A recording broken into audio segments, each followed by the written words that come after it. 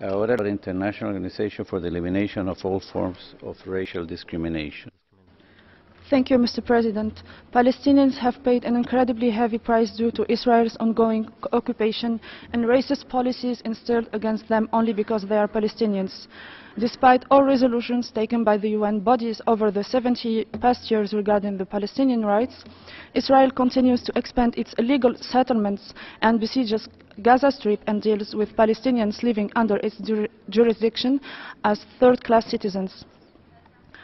Particular attention should be given to the recent intent of demolition of the village Khan al-Ahmar that will result in the forced relocation of its citizens, half of them being children.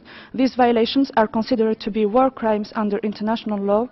The Palestinian lands are already fragmented, and by destroying small Palestinian areas like this village, the north and west bank will be cut off from its southern part.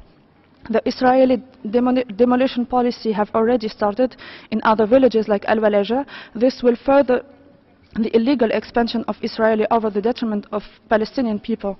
Mr. President, EAFORD and Geneva International Center for Justice call on this Council to put an end to all these violations. We call upon concerned bodies to put an end to the Israeli occupation to Palestine. Thank you.